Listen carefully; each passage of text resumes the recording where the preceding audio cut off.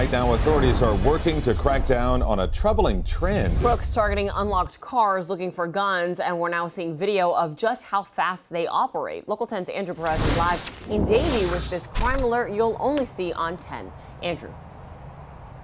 This is a big problem across South Florida right now, but as we learned, also a really big problem across the country, and it's a crime that's leading to more crime. Every day, new reports. Busy burglars making moves, working in teams and targeting cars. It's been an ongoing trend. Car drives by, stops, backs up. They spotted the mirrors that were not folded in. A crime of opportunity because these cars are unlocked, say police.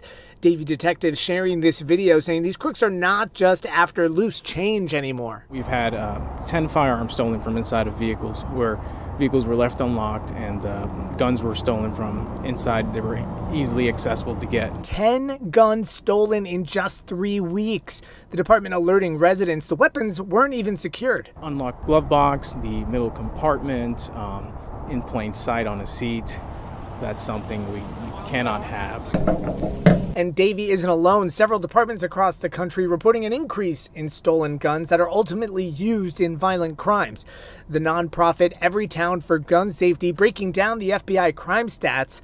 The sharpest increase in gun thefts from unlocked cars was seen at the start of the pandemic when gun sales notably spiked.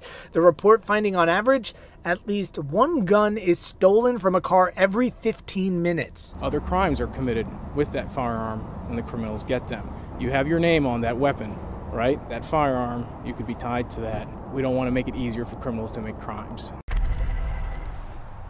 You know, it's common sense, but it clearly needs to be said, and people reminded not to leave guns in their cars and also to lock your car, take your key fob altogether. Davie Police also want to encourage gun owners to make sure that you know the serial number to your weapons, to your firearms, just in case anything happens.